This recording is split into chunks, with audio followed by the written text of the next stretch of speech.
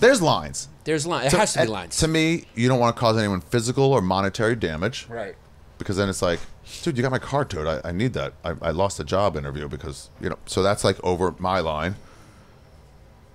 You don't break up somebody's you know, you don't say somebody's cheating on his wife. Right. You don't fuck someone's wife unless they want to fuck you and they're hot. Right. That's a good rule.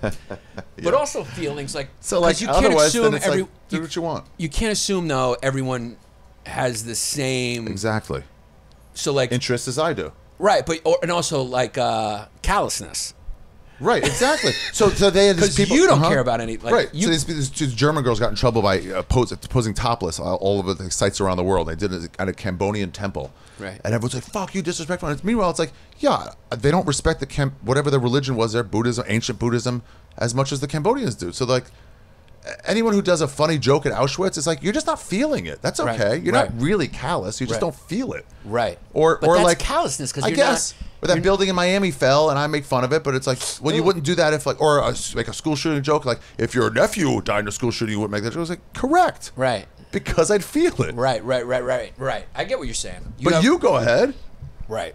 Also, all those people who like turn on me or turn on you or anybody during a joke, the comedians who fucking turn on their fucking betray their. Then go for it. That's your thing, man. Right. Go for it. There's no community anymore, is there? We're all for ourselves. Yeah. Everyone's just like, I don't feel any. I meet someone now. I'm like, are you wearing a wire? What's going on? I'm like, you say a slur first. Yeah. It's almost like you don't know if someone's a cop. I feel like I'm a hooker, and every time I meet a comic, I'm like, you say a slur first. There's no more friends. There's no more like, it's like if let's say you murdered somebody. I'm like, what do you think about Yannis? I'm like, that's between me and Yannis. Yeah. Why would I go public on my friend?